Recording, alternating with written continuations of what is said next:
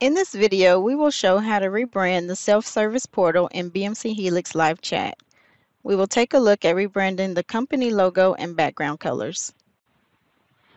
As an administrator, you can rebrand the self-service portal so that end users get a consistent brand experience of your company. You can modify the following properties: company logo and name, virtual agent avatar, and support agent avatar. You can also modify the CSS tags to rebrand the colors in the self-service portal user interface.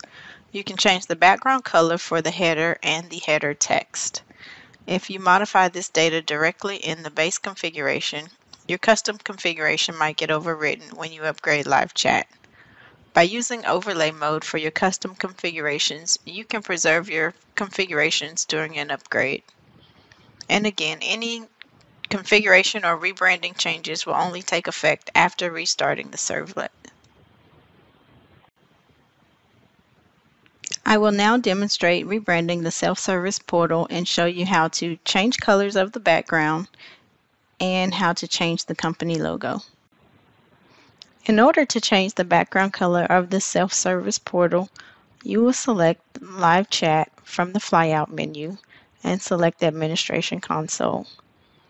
From here, you will navigate to the self-service portal, choose Configuration. In the Live Chat Administration Console, we will select Interfaces. For the interfaces English, since this is already in overlay mode, I will select this one and click Modify.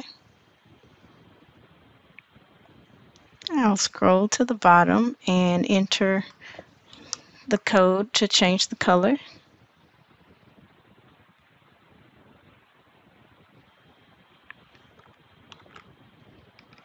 Now that I have my color set, I will save my changes. In order for those changes to take effect, I need to refresh the servlets.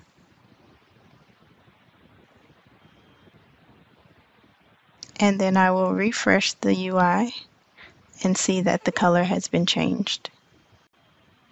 Now I will show you how to change the company logo. First, we will go into the rebranding section. Search for the property name of company logo. Select the company. Today we'll use Petramco. Do a search. And I would like to change this logo, so I will delete the existing. And I will add the logo that I do want to use.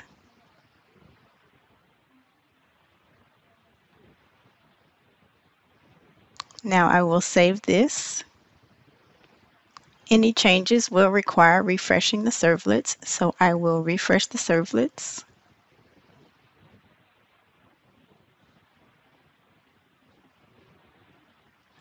And now I'll refresh the SSP window.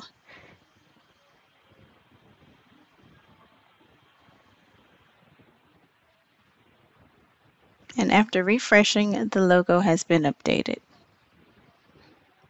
Any configuration changes will require you to refresh the servlets. That's all for now. Thank you for watching.